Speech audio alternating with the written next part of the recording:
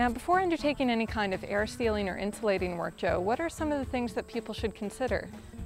Let's go back to the energy evaluation of the house. The energy evaluation of the house should have told the homeowner what they've got now for insulation levels, both in the attic and the walls, and also should have identified major air leakage paths and locations that need to be dealt with.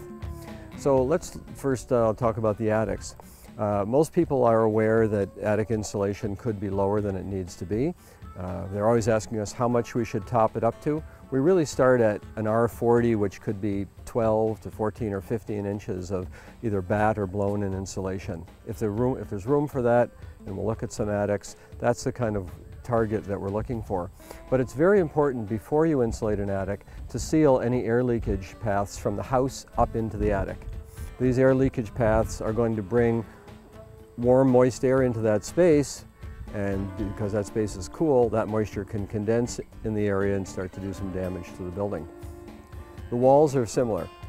If they're empty, we've got some options for blowing insulation into the walls.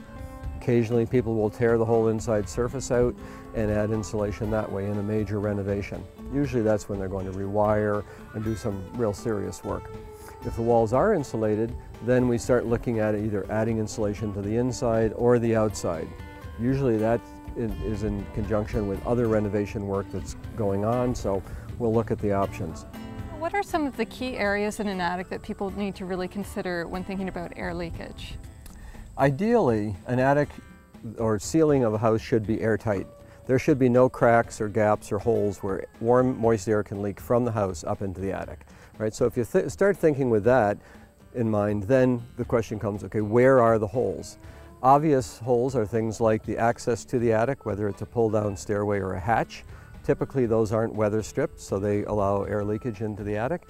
And then anytime where there's been any penetration of the ceiling, there's often gaps around plumbing vent pipes and chimneys or flues that originate inside the house and come up into the attic. So identifying those and sealing around them. Light fixtures, another area, okay? And wiring often is drilled up through the framing into the attic. So those are some very typical ones. Now, a thorough investigation might even discover some things that are very unusual or particular to that house. So those are some good tips about attics, Joe. What about walls? Well, you can also have air leakage through the exterior walls of a house. And the typical places that people might be familiar with are around electrical plugs and poorly installed doors and windows. Those are quite common. Typically, it's the older windows and doors that haven't been installed properly, or in the oldest houses, we've got wood windows with no weather stripping at all. So there's air leaking around the actual window sash. And the solutions to them are not too difficult. And again, it all goes back to sealing and caulking for windows and doors. New windows can be installed properly. That will help solve that problem or eliminate that problem. For electrical, you've got to remember that the air leakage that's coming from an electrical plug isn't actually originating there. The air is coming through other cracks and gaps in the building and then finding its way inside through the electrical plug or switch. So you've often seen people will purchase these little foam gaskets that they can put behind the particular switch cover. Those help a little bit, but the air is still moving in the wall and they won't dramatically reduce the air leakage in the house, but they'll stop the leakage in that location. It's a bit of an improvement, it is a cheap fix, but it's not going to dramatically reduce your air leakage overall in the building.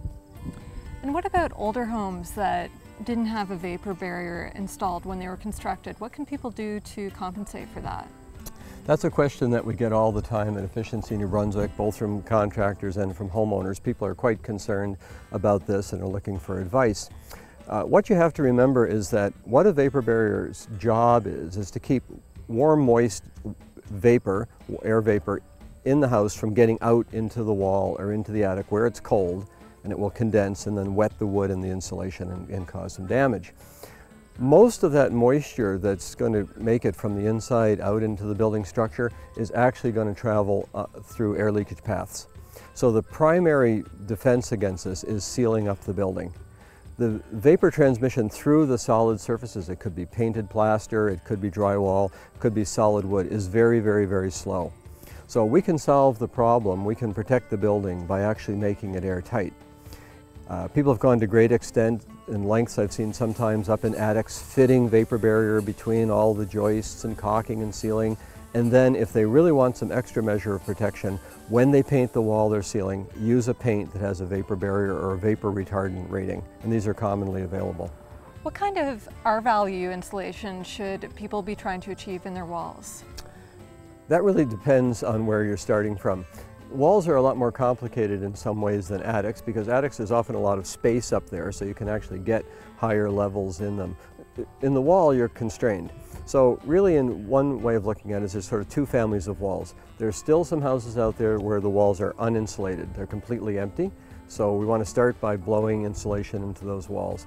Cellulose and fiberglass are the most common products to be used, and that's where we'll start from. So how much R-value you can get in that wall depends on the framing. Is it 4 inches? Is it 6 inches? Is it an older house with even thicker walls?